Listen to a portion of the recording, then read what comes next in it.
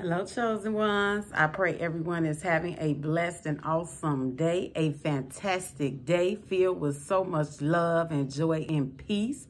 I want to talk to you all today about a word that God put down in my spirit. And he said, only the strong will survive. So I want to share that with you all, and I want to talk to you all about that word. Only the strong will survive. If you are new to the channel, welcome to the Chosen Ones. My name is Latoya T. Woolford. I am an author, a life coach, and a motivational speaker. And I have a podcast that you are welcome to listen to whenever you feel the need. But what I want to say about this word is that only the strong will survive. Meaning that whatever you may go through, and no matter how difficult it may get or it may seem, you cannot give up. You have to stay in it. Stay in the fight. Stay in whatever you're going through. No matter how weary you may feel, don't worry about it. Only the strong will survive. Meaning that you got to fight. You got to keep going. You cannot give up. You cannot give up. You keep going and you keep focusing on what you need to do. Because remember, the devil is going to try to throw obstacles in the way to slow you down on whatever you are doing in life, your job, your business, whatever. It does not matter. Even with your children, it don't matter. Do not give up. Only the strong will survive. Whatever God is telling you to do, you need to stay focused and do it. You cannot stop doing what God is telling you to do, what God has put on your heart to do, because that is what the enemy wants you to do. Because if you do that, how is God's work going to get done?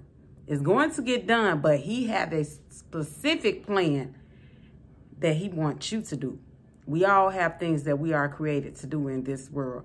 I want to talk about a scripture in Joel 3 verses 10. And I use this scripture still to this day whenever I feel like I am feeling like, weak or whatever, or, strange. And I use this scripture, and it is in Joel 3 verses 10. And it say, when I am weak, say that you are strong. When you are weak, say, I am strong. That is all. I am strong. Just say that I am strong in Jesus' name. I am strong. I use this scripture whenever. I haven't had to use it in a while, but I use it. And I'm telling y'all, I used to use it all the time. I am strong. I am strong. It don't matter. If you feel like you are being attacked or something, say it. I am strong. When you feel weak, say you are strong, because God wants us to survive. And he said, only the strong will survive. So you all remember that. Only the strong will survive. I want to do communion with you all today. And this scripture can be found in 2 Corinthians 11 verses 24 through 26. And we know that when we do communion, this symbolizes Jesus's body for us that was broken for us. Remember that he was beat for us, for our sins. He never sinned. He got beat for our sins. So he said, anytime we take this bread, get whatever you have that symbolizes Jesus's body to you. But when we take this bread, we are to do it in remembrance of him. Remember what Jesus did for us. So you take your bread. If you have to pause the video, go pause it and get what you need. And when you take it, and just thank Jesus. Just think about everything he done for us. And then he had the cup of wine, gave to the 12 disciples, and he told them, this is his blood. Do this as often as you drink it. Do it in remembrance of him. Remember Jesus. So we're going to take it and we're going to drink all of it.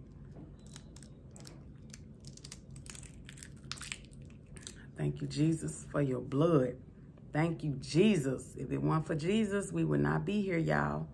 I always remember that. I always remember that. When you take it, make sure you are honoring Jesus and nothing else. You are thinking about what he did and nothing else. And I just pray you all have a fantastic day. Continue your day in peace, love, and joy. And I will see you all in the next video. Blessings to you all.